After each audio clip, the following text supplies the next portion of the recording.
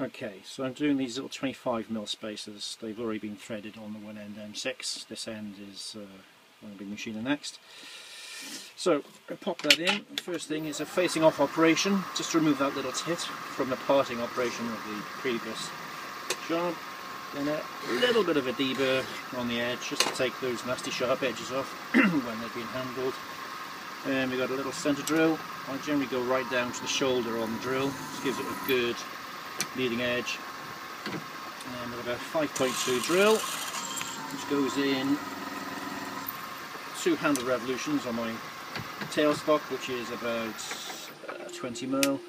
Then I generally knock the speed down to about 750 RPM, knock it into reverse straight away, pop in the tap, so the threads have just disappeared, bang it straight into reverse, and out it comes. And that's the operation, which I've done reasonably slowly. Typically what I'll do as well on the drill and on the tap is for every 5 spacers, so I'll just give it a little bit of a squirt with my Break Free, which is an extreme pressure lubricant, perfect for drilling and tapping. If you haven't used that stuff in the past, I strongly suggest you go out and buy a can. You can get it from a company called silmid.com, S-I-L-M-I-D. It goes for roughly about £9 a can. Lower stages, obviously, depending on what you're doing. Now I'm doing an absolute shed load of drilling and tapping operations at the moment. I can generally get away actually with threading the other end dry with my solid die. I was using a split die initially, and I was getting all sorts of issues with this particular thread being, the minor diameter was oversized, so consequently when it was being screwed into the other mating half, it was jamming. It wasn't working. So let's say we've got a new fresh piece in, and on we go. This is the slowest part, bringing the tool in just to get that little tit off, because it's such a long travel on the cross slide to make sure I've got clearance for my quad head. Now this is a cheap thing from RDG Tools, and you can get these off eBay for about 80 quid. Let's just knock this off a second. This is a particular custom head, in so much that I've got three chucks.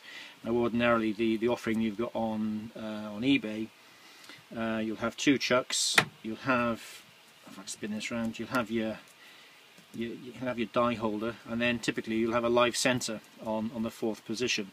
Obviously my operation for this particular project I'm working on at the moment, I have absolutely no need whatsoever for a live centre, and so I gave the guys at RGG a call and said, look, I want a quad head, but I don't want a tail star, I don't want a live centre.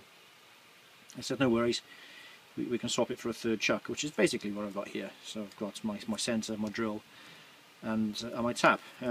This is a red ring high-speed spiral tap, which is typically used for steels as opposed to aluminiums. I did have a yellow ring, which is more ideally suited apparently for doing aluminiums. The problem I found with this, occasionally the threads on the reverse cycle, when I'm ejecting the tap from the aluminium, it would just pick up on the edges, on the leading edge, it would pick up a chunk of aluminium, and consequently it would score all the thread coming back out. So I've had excellent results so far with the red ring, so this is my reserve, so to speak. You can probably just about make out I've ground the tip off this as well, just to give me a bit more of a blind hole depth clearance. Unfortunately I haven't done the same job on this, on the red ring yet. I guess as and when I find time I will get around to doing that. But I've got 1,000 of these bad boys to make, and 800 of these bad boys to make, and 3,200 of these. Now this is a fully completed part, so we've got the 10mm M6 thread that end, M6 this end, which is being drilled and tapped, so at least 10mm of it is threaded, and these to go together sweet as a nut. There's the thread that's been formed inside these aluminium parts is very good. And as you can probably tell from this, there's all sorts of marks off the jaws of my chuck. So as I've mentioned in one of my previous videos, typically I'd stick these in tumbler with ceramic shapes and burnishing soap. I probably put about maybe 30 parts in my 1.5 pound tank. I'm not sure how much ceramic I've got, but it's a fair bit, I suppose. It's probably about quarter full with the ceramic. Pop these on top, teaspoon of burnishing soap, and I fill the tank about 3/4 full with water and let them tumble for probably the better part of an hour. I get some good music blaring over the top because the sort of washing noise of the tank can get very irritating. So that's basically my operation. That's what I do.